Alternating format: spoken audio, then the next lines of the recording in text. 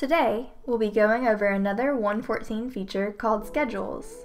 Schedules help you define the times your help desk is being actively monitored. Schedules work hand in hand with SLAs, or service level agreements. SLAs determine how long a ticket can remain unanswered in the help desk before becoming overdue. With the addition of schedules, you can make sure SLAs are only being calculated during times your help desk is actually active. Let's take a closer look. You can find schedules by going to the Admin panel, Manage, and then Schedules. There are two different types of schedules you can create: business hours, which are the times you're working, and holiday hours, which are exceptions to your business hours. By default, your help desk comes equipped with a few schedules as well as a US holiday schedule.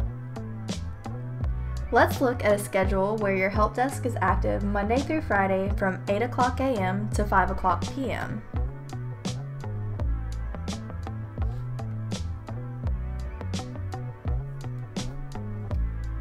Each day of the week has an entry with the start time, end time, and day specified since we said this repeats weekly.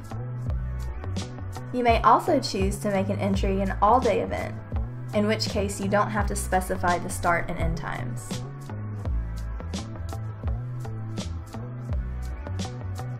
There are other options to choose from if you want to be even more specific.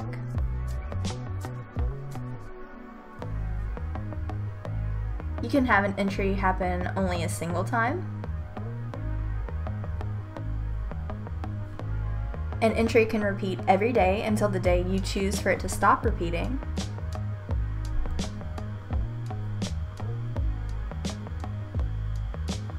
An entry can repeat one time each month until you tell it to stop.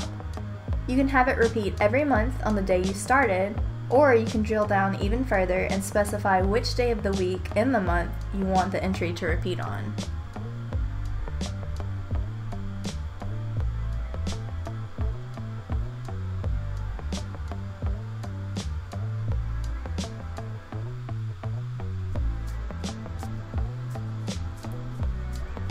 Or an entry can repeat once a year until you want it to stop.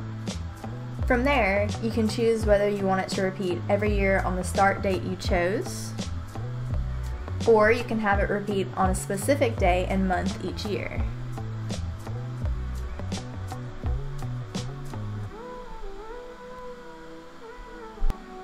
Let's say that your help desk also runs on the last Saturday of every month. You could add that like this. Click Add New Entry. We will call this Saturday.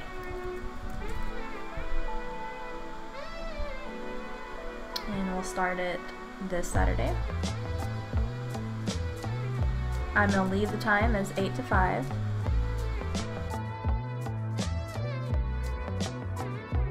And I'll say that this repeats monthly.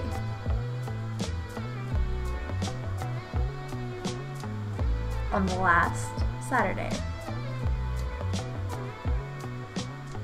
Keep in mind that you don't have to put a value for until if you want the entry to continue indefinitely. After you specify your business hours, you can specify which days of the year are holidays.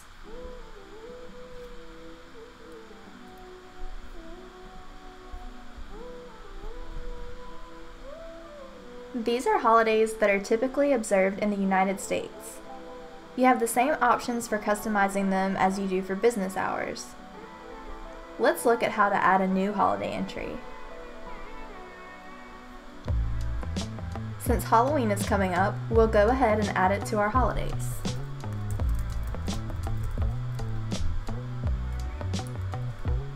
We'll make it an all-day entry that repeats yearly on the date entered.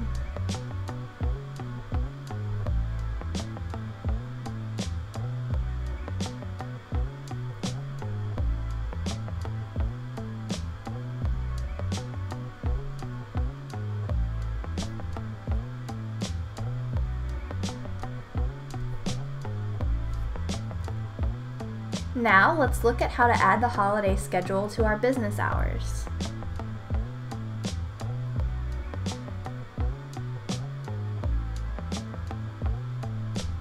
Click the Holiday tab and check the holidays that you want to apply to your business hours. To easily replicate an existing schedule and then modify it some, you can clone a schedule.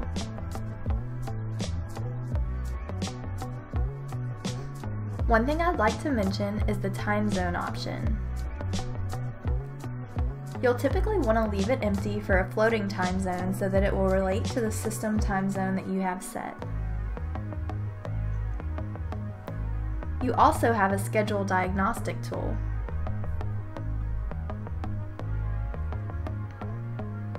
This tool shows you how your schedule will look for the number of hours you specify. Let's see what our schedule looks like for the next 72 working hours.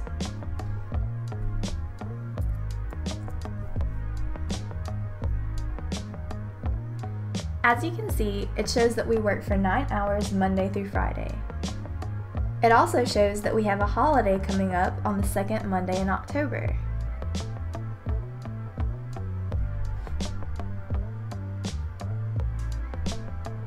Finally, let's look at how to apply schedules to SLAs as well as how to set up a default schedule. You can set a default schedule in your system settings.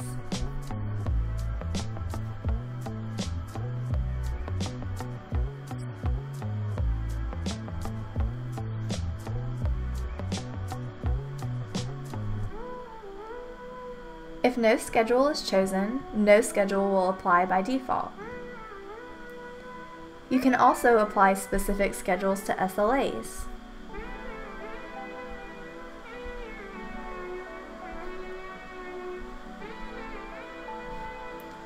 This allows you to have different schedules in case you have people working on your help desk in different time zones.